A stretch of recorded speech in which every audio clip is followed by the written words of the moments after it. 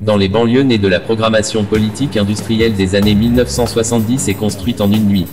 Avec une truelle, une bétonnière et une bouteille de vin cuit, ici dans le Bas Molise dans le sud-est de l'Italie.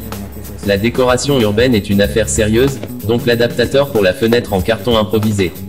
Pour le tuyau d'échappement du climatiseur portable qui a malheureusement été défiguré par les coups d'incisives de souris gourmande est à remplacer. Il existe différents systèmes sur le marché pour fixer le tuyau d'échappement de manière optimale.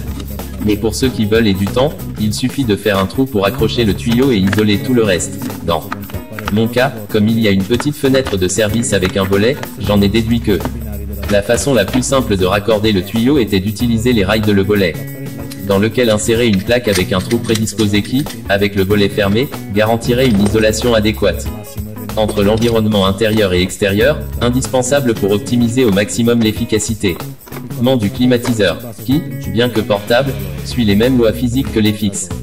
Le climatiseur est basé sur le principe de la pompe à chaleur, comme les réfrigérateurs et les congélateurs. Essentiellement un cycle thermodynamique d'un fluide réfrigérant enfermé dans un circuit, soustrait l'énergie thermique d'un côté du circuit lui-même et la transfère au côté opposé. Point virgule. Il est donc essentiel que les deux côtés opposés du circuit soient dans deux environnements aussi isolés que possible l'un de l'autre. La condensation du gaz, due à l'augmentation de pression générée par le compresseur, est un processus exothermique, donc le gaz dégage de la chaleur, tandis que la vaporisation du fluide frigorigène, de l'état liquide à l'état gazeux, dû au passage dans la vanne de laminage, est un processus endothermique, il absorbe donc la chaleur de l'extérieur. Ces processus ont lieu dans les climatiseurs fixes respectivement dans l'unité externe et interne, tandis que dans les climatiseurs portables à la fois dans le monobloc interne. Par conséquent, l'importance fondamentale du positionnement correct du tuyau d'évacuation d'air chaud est évidente, ce qui est le seul moyen de garantir que la chaleur est transférée autant que possible uniquement vers l'environnement extérieur. La première opération à faire est d'obtenir une bande, éventuellement de récupération, adaptée à la construction de l'adaptateur de fenêtres pour les climatiseurs portables. Alors après m'être démêlé parmi les toiles d'araignée et avoir échappé à la piqûre nécrosante de l'araignée violon, j'ai trouvé dans la cave un vieux socle de cuisine en PVC, parfait pour ça. En prenant la mesure de la largeur de la fenêtre et en ajoutant environ 1 cm. Pour pouvoir l'insérer dans les rails du volet roulant, j'ai tracé les lignes. Pour découper la bande et percer le trou.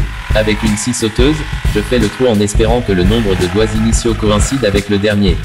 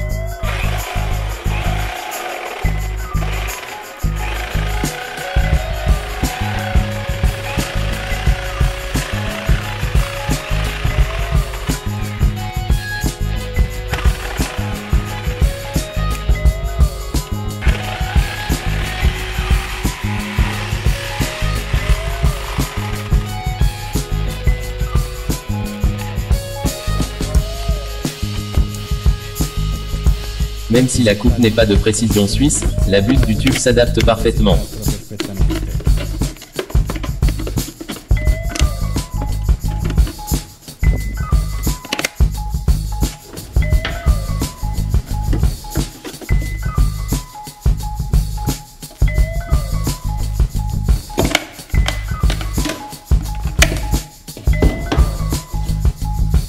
Pour améliorer l'étanchéité, j'ai mis des joints supplémentaires en recyclant les patins en caoutchouc des anciens essuie-glaces.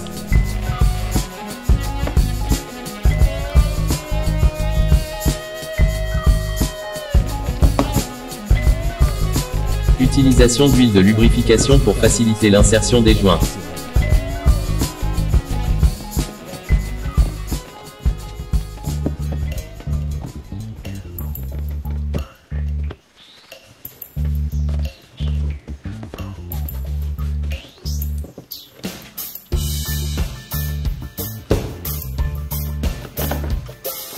J'ai mis du mastic pour stabiliser le joint dans la rainure la plus large.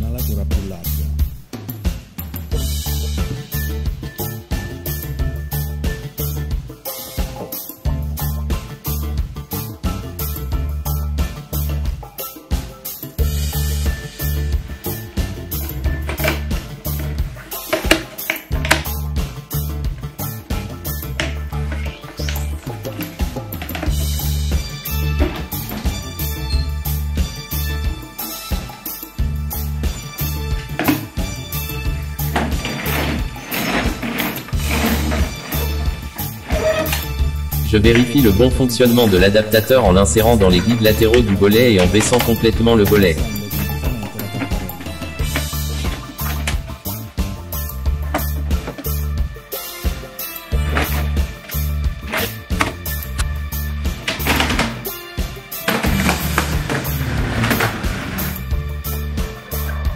Je connecte le tuyau au climatiseur portable.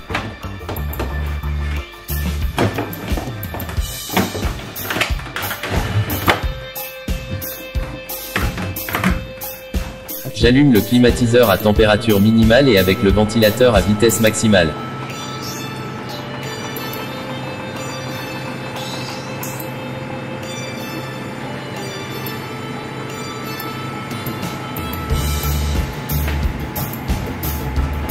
J'insère un thermomètre de cuisine numérique pour vérifier la température du jet d'air à la sortie.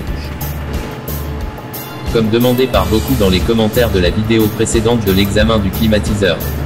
Voir le lien dans l'annonce en haut à droite, je laisse environ 1 minute avec le son de la climatisation en fonctionnement.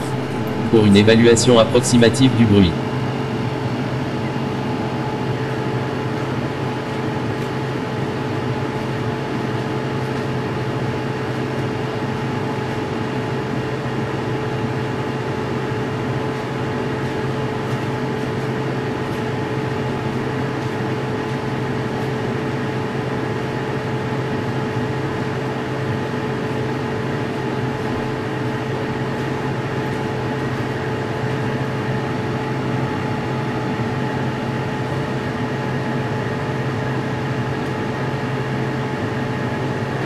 Après quelques minutes de fonctionnement, le climatiseur a atteint la température optimale d'environ 8 degrés.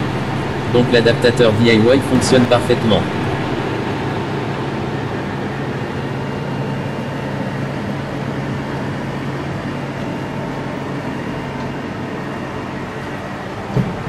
Merci d'avoir regardé la vidéo jusqu'à présent.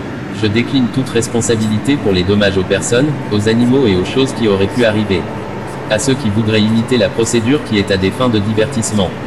J'espère vous avoir été utile et agréablement diverti. Si vous ne l'avez pas déjà fait, commentez, partagez, aimez, donnez un super merci et abonnez-vous à la chaîne. Merci pour le soutien. Salut.